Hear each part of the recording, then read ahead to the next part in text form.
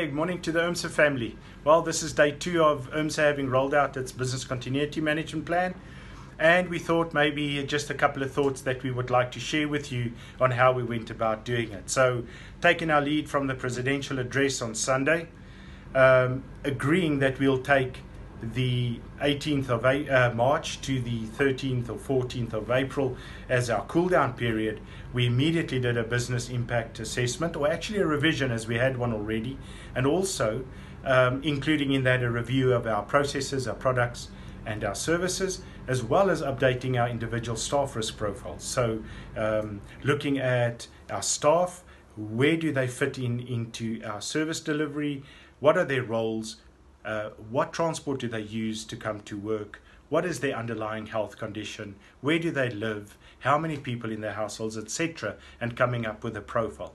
Using this information to put together a skeleton staff, no more than 3 or 4 people at the IRMSA offices on a daily basis. We've also put in place a strong discipline around the personal hygiene, all the things we learn about spraying your hands and washing your hands and that sort of thing. We are also discouraging our members to actually visit our offices. Our digital platforms are really effective. We've tested them. We've put posters out at our offices to discourage people. But if you insist on visiting with us, well, you're going to have to make a declaration. You have to clean your hands, fill in a form, and we will gladly assist you in that regard. Over and above that, we've also made sure that all our high-risk staff are working from home, that they've got the capability to do so via their laptops and connectivity.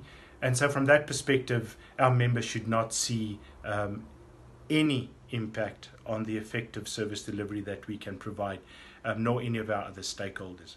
Looking at our events, I thought we were really diligent in postponing, not cancelling, but postponing our events that we've scheduled for March and April, and we will reschedule them and catch up from May onward.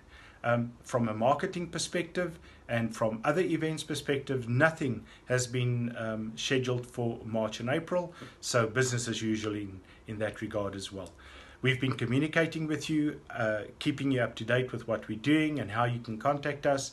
So please, there's absolutely no reason why we cannot help you in this period.